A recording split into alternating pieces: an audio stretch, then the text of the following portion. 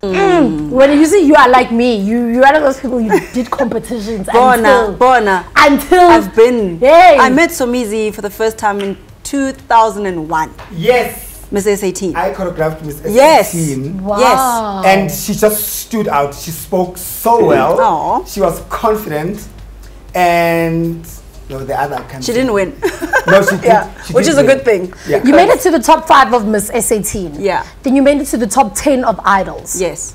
And then you made it to like season 6 of something else. Or top actress.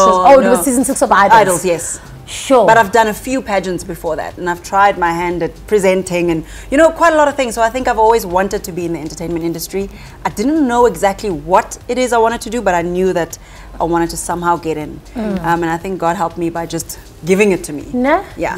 How did you not give up? Because I remember I did live presenter search and I came second, which was very close to winning. So there were other people who in my position would have been like, you know what, I tried, it didn't work out, I'm done. Yeah. But I just didn't have that quit in me. What was it for you?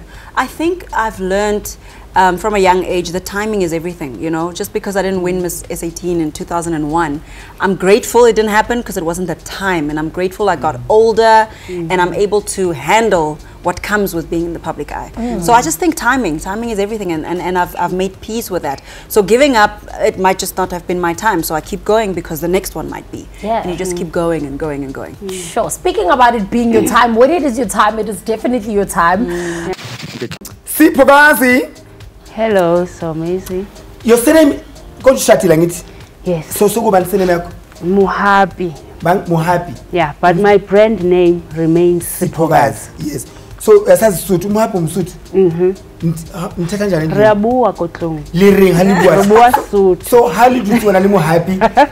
When I batla hore mo happy, I'll be ele dijo ha o khutla ko concerting o reng kwa ena. Ke kopa o mpele dijo. Ha ke khutla ko concerting ke tla dija.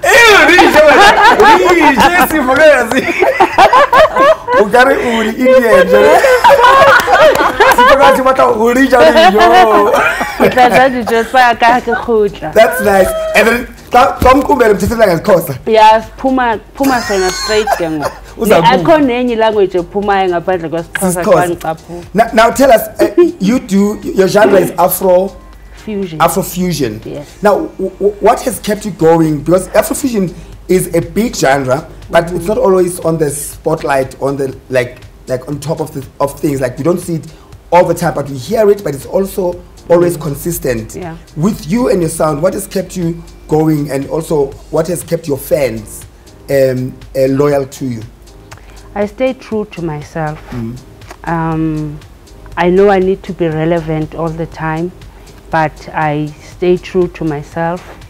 And I know people confuse my genre with gospel. When they listen to the lyrical content, I quote a lot from the scriptures. Okay. And since they know Amakala and other songs that do not quote scriptures, they always think when they listen to other new stuff that I release, it's now gospel. And yet it's not like that. I always release Afro-fusion because of the sounds in my music. My sound is is jazz, gospel, R&B. The sounds that I grew up listening to are part of my music now. Nice.